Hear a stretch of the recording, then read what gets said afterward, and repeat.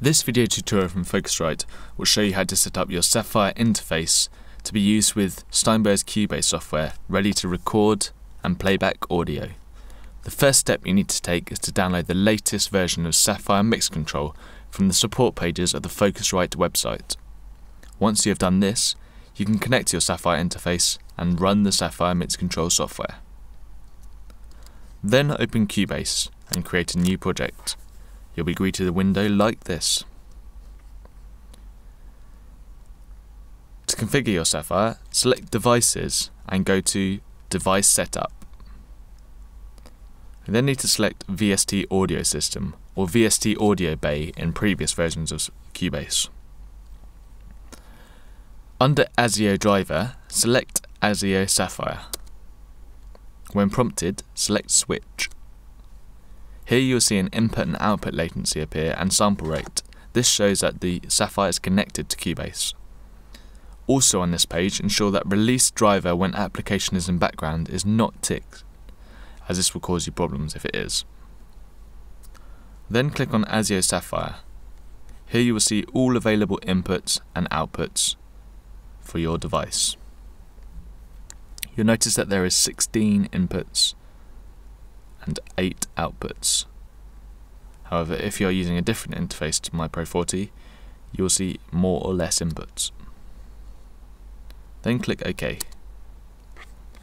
We will then need to configure the input and output buses within Cubase so that they are available to use for each channel.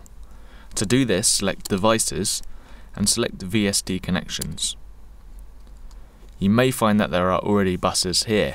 If there are, delete them as they may cause problems. To do that, select the bus and press delete. We then need to add the buses.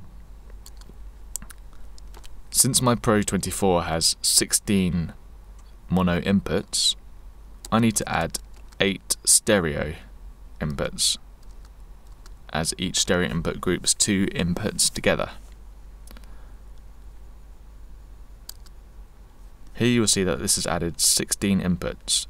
It will automatically assign the Saffire and the Saffires inputs in order, ready to be used. We then need to do the same for outputs. Click Add Bus after deleting any buses that are there. And since my Saffire has 8 mono outputs, select 4 stereo outputs, and this will group them into pairs of 2. If you forget how many inputs and outputs you need to add, go back to the device setup and look on the ASIO Saffire page, and this will display all inputs and outputs that are available. Again, this has automatically assigned all outputs to the buses that I've just created. Now that I've created the buses, these will be available to select for audio channels.